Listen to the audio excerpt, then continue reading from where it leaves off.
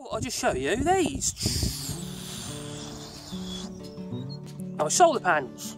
And we have 1, 2, 3, 4, 5, 6, 7, 8. But then also we have another 8 over there.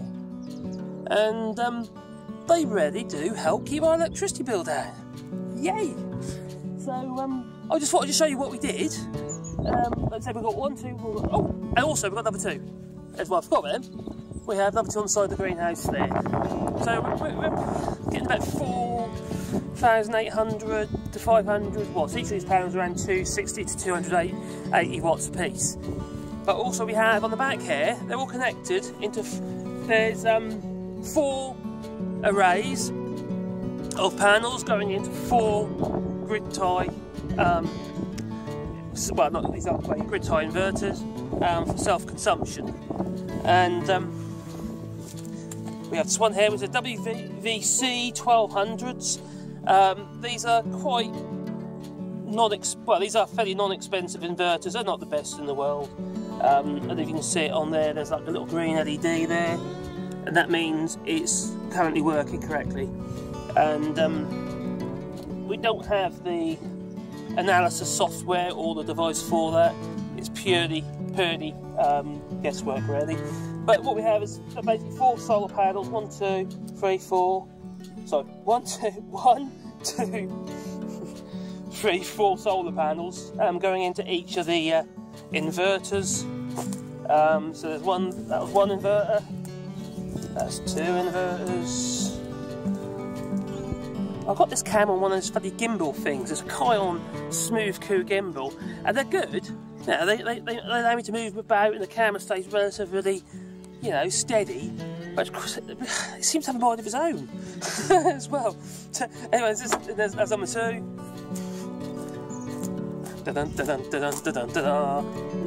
Number 3, which I'm not certain is working correctly because it's constantly flashing from green to red. And it's done that ever since I had it, but because it's a Chinese import thing, they're not the easiest thing to send back. And then we've got this one here as well. So this was constantly green. So that's absolutely, this one's absolutely fine. And yeah, guys, like I say, four panels going into each of those inverters, and they do work. But there's nothing expensive about what we've done here. Okay, you got to buy the inverters, so that's, I suppose that's €800, and then the panels. But the panels we got really cheap. We didn't buy them new. These are like, I think these come off the back, literally off the back of a lorry. No, actually it was a container, and they weren't stolen. But what happened to the container was the lorry tipped with the container, and there was loads of smashed ones. They wouldn't sell any of them at that point. They all basically got, I suppose, this insurance job. And then the others over there, the nice black Sun Edison panels. They're really good panels, they are. And those ones over there were from somebody who's going to start a project, but then they were told they weren't allowed to install them because you could see them from the chateau. Yes, you could sit on their roof from the chateau, so we weren't allowed to use them. I reckon it must have just something to do with Jacob Rees-Mogg, maybe. Wait. Yeah, right. So, I've used a very simple wooden framework, literally just driven in the ground. I treated all the posts first with basically solvent and engine oil, what have you. See, that's the thing is, I was kind of thinking that if I've got to try and get rid of this stuff, because we live rural, it's going to cost me more to take it to a recycling plant. Not just cost me more, but actually I'm going to be using fuel to get there, because there isn't one local to here for where we are. So I might as well just reuse it. You know, instead of buying some other chemical to put on them so they last, I just put engine oil and white spirit mixed together. So I know it's not exactly environmental, but in some ways it is, in some ways it isn't. But yeah, I apologise for that. But yeah, so it's a very simple setup. It's pretty solid.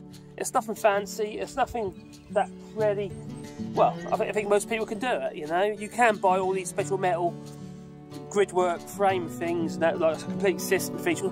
It works out so expensive. And if you're looking at actually doing this, the whole purpose of it is to save you money. So, but spending probably, I don't know, for this lot, maybe a couple of grand on the system. I've got to then think, hang on, I need to earn another 2 grand in electricity to make it cost effective. And whereas this probably costs me 50 euros to actually do, you know, the actual framework. So it's, well, I'm a woodworker anyway, so it's really easy for me. And I think it'd be pretty easy for most people. It's very simple. So yeah, yeah, it's a no-brainer really. But you know, that'll be there for many years. And if the bottom's right out, all I'll do is I'll put metal stakes beside the posts into the ground. Because as long as the wind can't take it and blow it away, yeah, it should be fine, shouldn't it? So well, there you have it. These are our wonderful solar panels, which provide us with lovely electricity that keep our house nice and light at night. And wonderful, isn't it? We all need electricity after all, and once you got it, it's free. The life on solar panels can be at least 20 years. Yes, you're going to get more better quality ones come out, they'll be more efficient, blah, but they're there. You know, this will easily pay for itself because we didn't pay for anyone to install it, we did it ourselves. We didn't pay a fortune for the actual solar panels anyway. Yeah, so you know, it makes a lot of sense for us. You know, you've got to keep your eyes open, ear to the ground, and make sure that, you know, you can't be do it on a whim and think I'm just going to order them online and think you're going to save a fortune, because you're not going to, or not likely to anyway. But yeah, okay, so these are our 16, 17, 18 solar panels. And the first lot over there, the Sun Edison panels, which are really good quality panels, and these ones are tartar, not so good. They work perfectly well, but the thickness of the glass is nowhere near in the Sun as what you got in the Sun Edison. They're far better quality panels, but they were so cheap, I can't really complain. So there we have it.